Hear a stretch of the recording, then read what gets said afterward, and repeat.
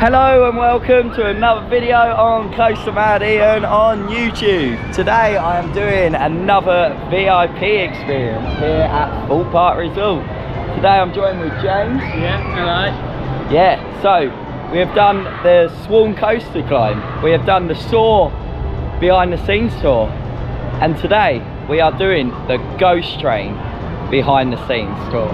Yeah, can't wait for this one actually. Looking forward to this. Because this is a sort of ride which you don't actually know the controls on. So yeah, looking forward to this one. Looking forward to it? Yeah, looking forward to sort of seeing how it all works. Yeah, definitely. It used to be Darren Brown's Ghost Train back in the day, and now it is the Ghost Train, only the Ghost Train. So yeah, got rid of all the VIP headsets now. So yeah, can't wait to see and experience the Ghost Train behind the scenes tour. Hopefully cameras will be allowed in this experience. If not, it is only a phones in pouches over your neck. But hopefully, fingers crossed, we will be allowed cameras in this behind the scenes tour. So yeah, come and join me through the Ghost Train behind the scenes here at Thorpe Park Resort. Let's go!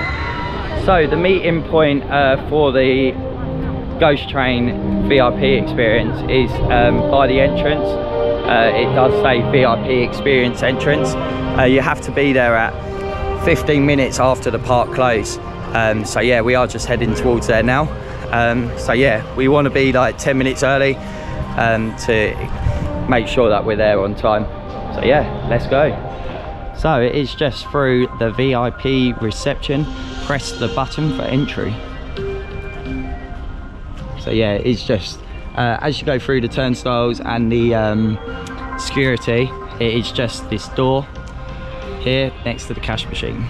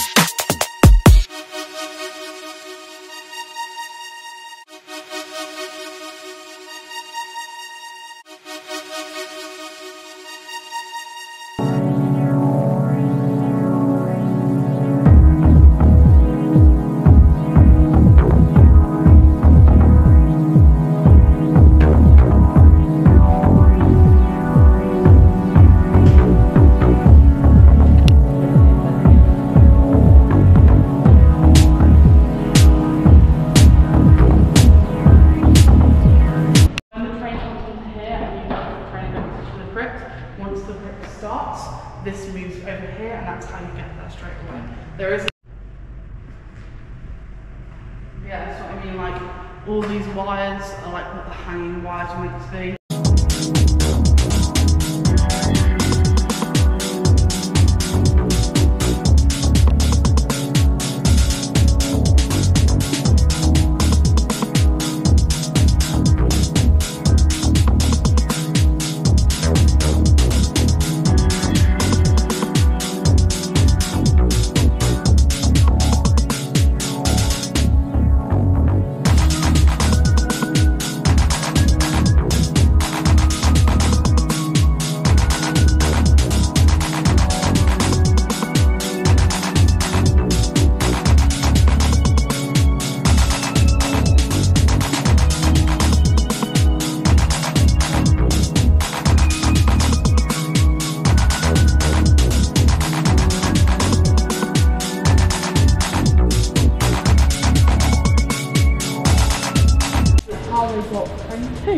Into there.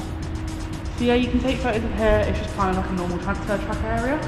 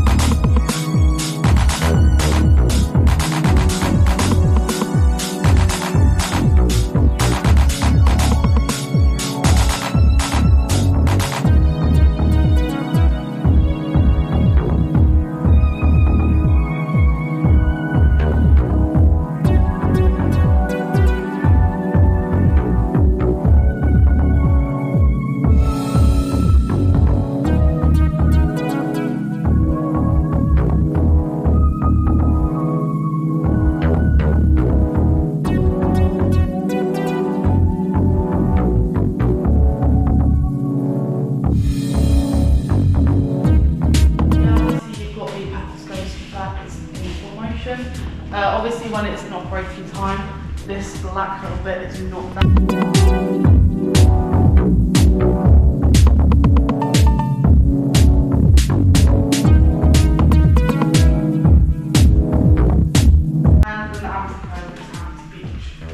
Over here is literally just like a free show effect, and over here they've got a little black button that starts the free show. No, you cannot touch it before you do that. More into the actual movement from the legs instead of that, but it's actually called the same hand as the screech rifle. It's not actually fun. But yeah, I think the first one's a bit. You've got to go this part through. Would anyone like to guess what this teddy is about? The Easter eggs teddy. Yeah. That's a very Give me more time to answer it. We've got umbrellas that fit into that box apparently.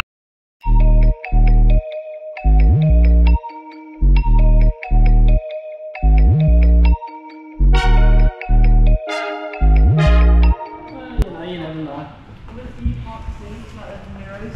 When it's pitch black and nothing can be seen in there, like your eyes are making something. This back screen, you can't actually tell it's a back screen.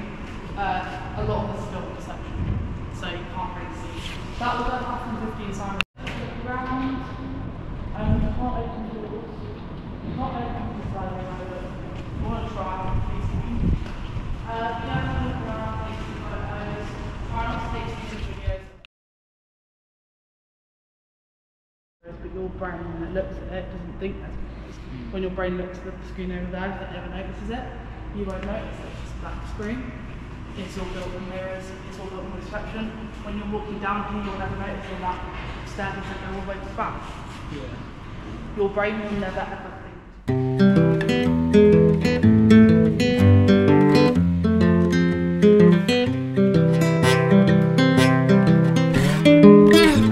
Old staff members. And yeah, incorporated on there.